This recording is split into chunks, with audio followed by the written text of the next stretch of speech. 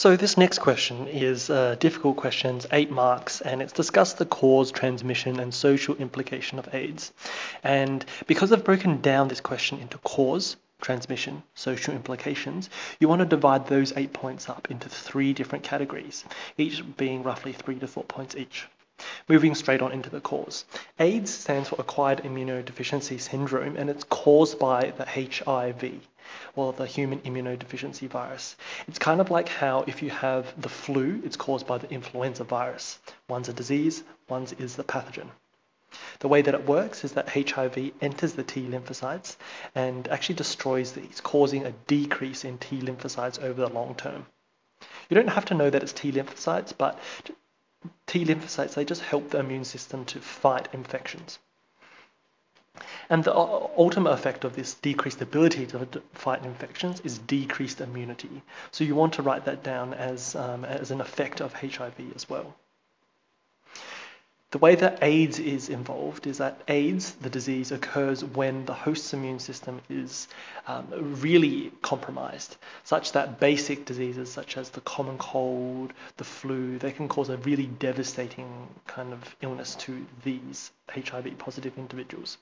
They can get really, really sick. So those are a few points for cause. Plenty, should be plenty to get your 3 or 4 points.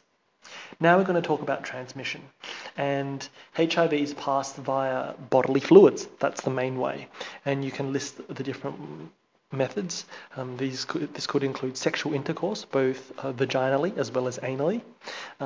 Other ways to transfer bodily fluids include blood transfusions, through tattoos, and if you label a few of these, then you will get the marks for it. Another interesting point that you can put down is that that mechanical methods of protection can prevent HIV transmission, but obviously only for sexual intercourse. There's no point wearing a condom if you are having a tattoo, for example.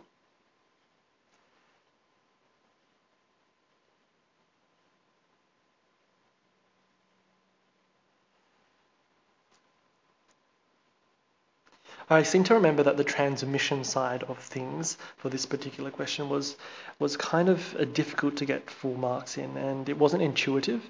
For example, listing the different causes only gives you 1 mark, but anyway.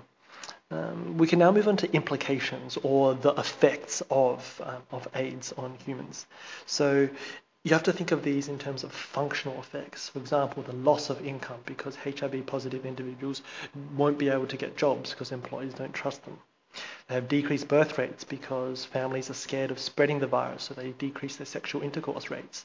And finally, you might have discrimination against HIV positive individuals. Not so in which it might be excluding jobs, it might be due to relationships which are non-sexual, or they might be to do with building up connections for business, etc.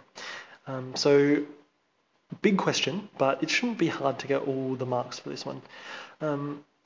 All up, you only need to get 8 marks, and as long as you get 2 to 3 points in each, you'll comfortably get them.